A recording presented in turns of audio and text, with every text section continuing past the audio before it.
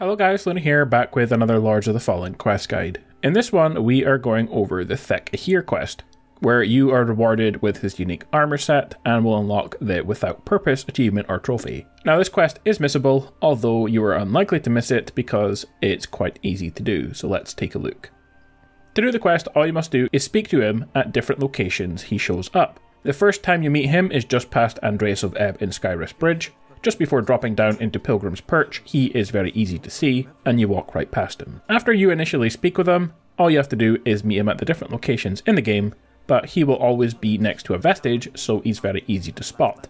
However, if you don't speak to him before you reach the next vestige, he will disappear, and you will fail your quest. So make sure if you do see him, then always to talk with him and exhaust his dialogue options.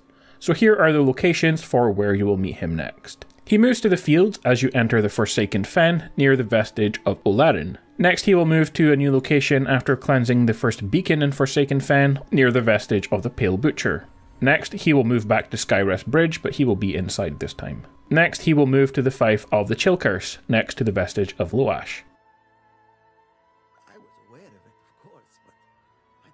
Next he will move to the Path of Devotion found next to the Vestige of Dieter.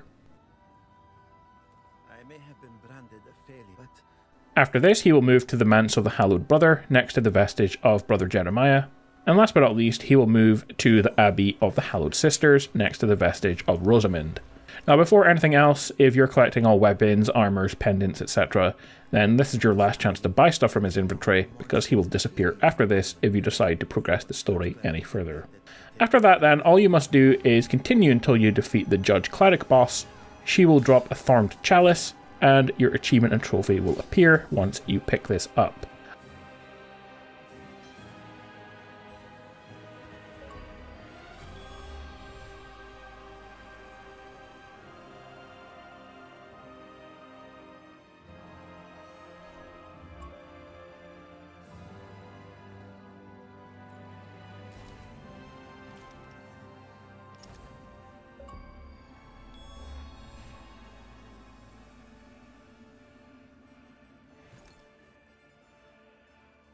Lastly, you can head back inside the cathedral after the Judge Cleric is defeated, and you can head back up to the top of the cathedral and you will get his armor set, which you will find on the floor overlooking the cathedral floor.